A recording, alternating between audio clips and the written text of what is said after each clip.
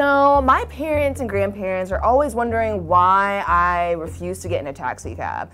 And the real reason is just I don't need taxis to get around to where I need to go. I could just use my phone and call my own ride. But I could call an Uber, I could call Lyft. My parents and grandparents never really liked going into taxi cabs. Like that was just kind of their thing. So then when I got older to a certain age, and I was like, oh, well maybe I shouldn't get into a taxi cab. But then Uber and Lyft became, you know, a thing. So then I was like, well, is this the same? They're faster, it's there, I'm not having to wait as long. Also, depending on where you live, there's not just like taxis driving around willy-nilly. I know there are a lot of movies that make it seem like there are taxi cabs everywhere, but it's not true. But you will find an Uber. You can track where the Ubers are going. It's like super transparent fares too. Like when you call your Uber, it'll give you an estimate of how much it's gonna cost you. Also, sometimes feel safer. When you are getting ready to go into a taxi cab, you've already made a decision. Right. Like you can't see like their license, you can't see like their registration, you don't know who's actually in the car. Like,